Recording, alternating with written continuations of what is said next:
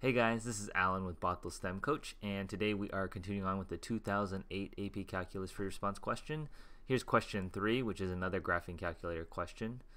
Oil is leaking from a pipeline on the surface of a lake and forms an oil slick whose volume increases at a constant rate of 2,000 cubic centimeters per minute. The oil slick takes the form of a right circular cylinder with both radius and height changing with time.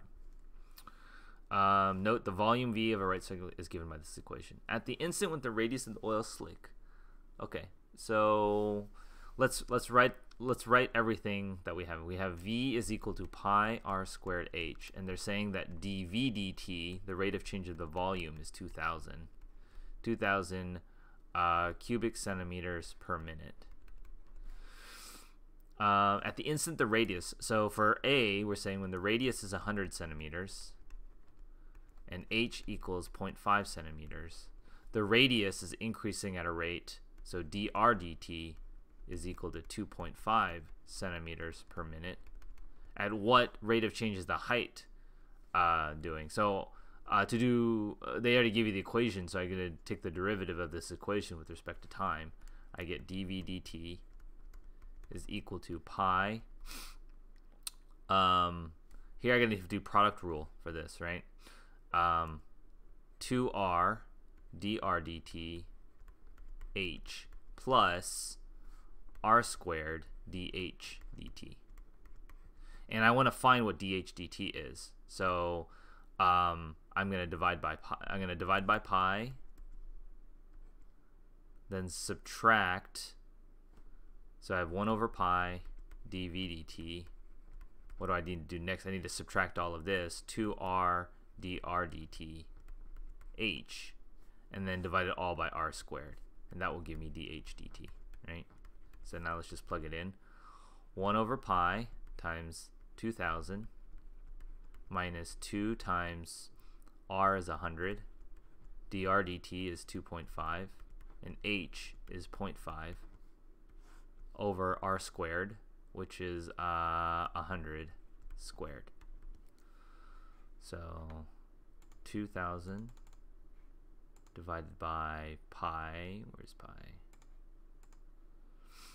Minus 2 times 100 times 2.5 times 0.5 divided by 100 squared equals 0.0387 centimeters per minute.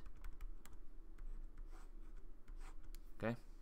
B, a recovery device arrives. Let me erase this bottom part here. A recovery device arrives on the scene and begins removing oil. The rate at which oil is removed is R of t, where t is the time in minutes since the device began working. Oil continues to leak at a rate of 2,000 cubic centimeters per minute. Find the time t when the oil slick reaches its maximum volume. Okay, so the volume of the oil slick, I don't know if it makes sense to you, but basically it's the maximum is going to be when the rate of change of the volume is 0, right? And if it's gaining volume at 2,000 cubic centimeters per minute, and it's losing volume by 400 root t, then I want to know when this is equal to 0. So I want to know when 2,000 is equal to 400 root t. This over this gives me 5 equals the square root of t, or t would equal 25 minutes. Okay. 400. Oh, is this 50? No, 5 times 400 is 2,000. Yeah, 2,000 divided by 400 is 5, so square 25 minutes. By the time the recovery device began removing oil, 60,000 cubic centimeters of oil had already leaked. Write but do not evaluate an expression involving an integral that gives the volume of the oil at the time found in part B.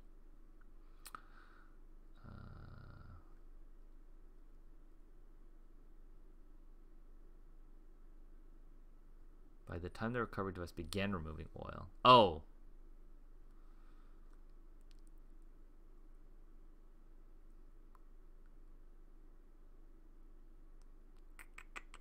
So the amount of oil that we have is 60,000 plus the integral from 0 to 25. So we're going to say we started off with this many